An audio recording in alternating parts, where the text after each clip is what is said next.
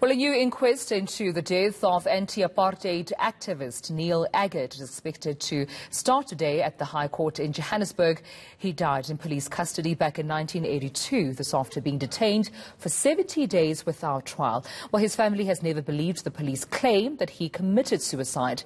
They say there was foul play and want to overturn the findings.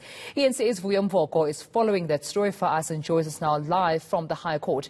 Mr. Vuyo, good afternoon to you. Let's perhaps go back to what happened in court today. We understand the investigative officer, that's Frank Khamanyan, had taken to the stand to sort of elaborate some administrative details, amongst other things.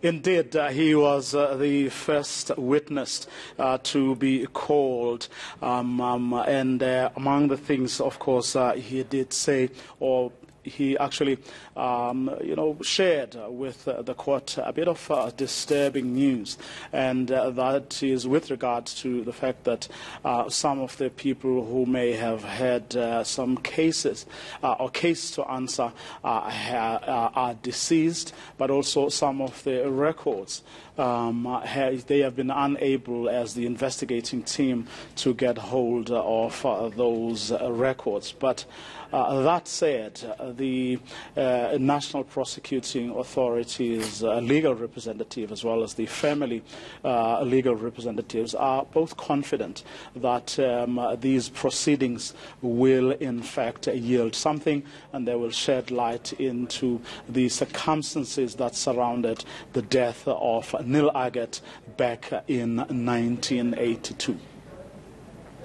And I mean, just talking about, the family's also intention to get to the bottom of the truth. So they do not believe at all that there was perhaps a suicide case with regards to Neil Aggett. They believe there was foul play from the stance of the police side.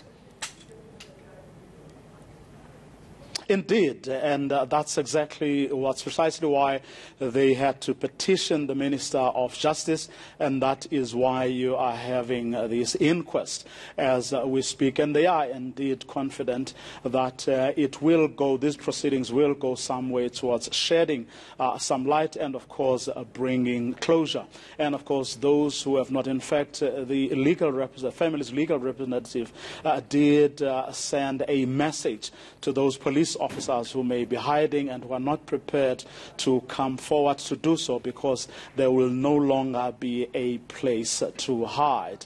They have asked them to actually come forward, because all the family really wants is closure, and they want the truth to actually come out. But as I said, disturbing news that some files may be missing. The police don't seem to be as forthcoming with the files of certain police officers who may still be alive, who have been in their employ, files which may actually show the extent to which some of the officers who may have been involved in the death of Neil Aggett actually continued with the wrongdoing that they were involved in back in the 80s and in years before. But of course, everybody confident that today is only a start. These proceedings, as you know, are scheduled to go on for about 5 weeks. And in that period, everyone, Neil Aggett's family, Neil Aggett's comrades, as well as friends, hope that they will indeed yield something. But of course, that will depend a great deal on people coming forward, the state cooperating, but also those who may have been in similar circumstances also coming forward to share whatever it is that they know that will help this process to actually achieve or what it is intended to achieve. And we know at this point that the journey to getting closure, or the family getting closure, is a 5-week-long journey, as the inquiry is said to at least take place on a span of 5 weeks. But today it is day one, as you've mentioned. And do we know at this stage whether or not the High Court has taken a break, or whether they will commence, today with the rest of the testimonies?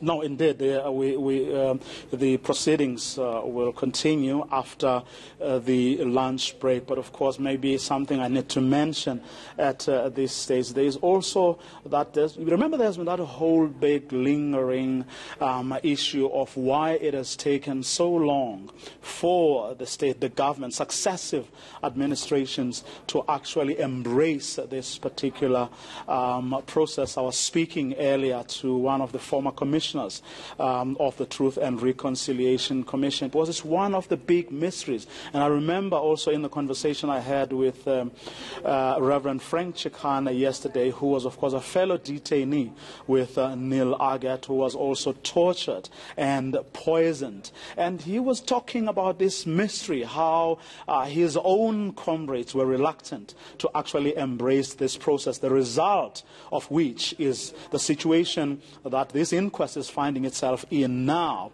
which is that a lot of people are deceased, memories may have faded, and a lot of records have actually gone missing. And I think that is something that is really going to make or break this inquest. But hopefully some people will come to the fore and indeed make sure that that isn't the case going forward. All right, thank you so much, Mr. Vuyamvoko.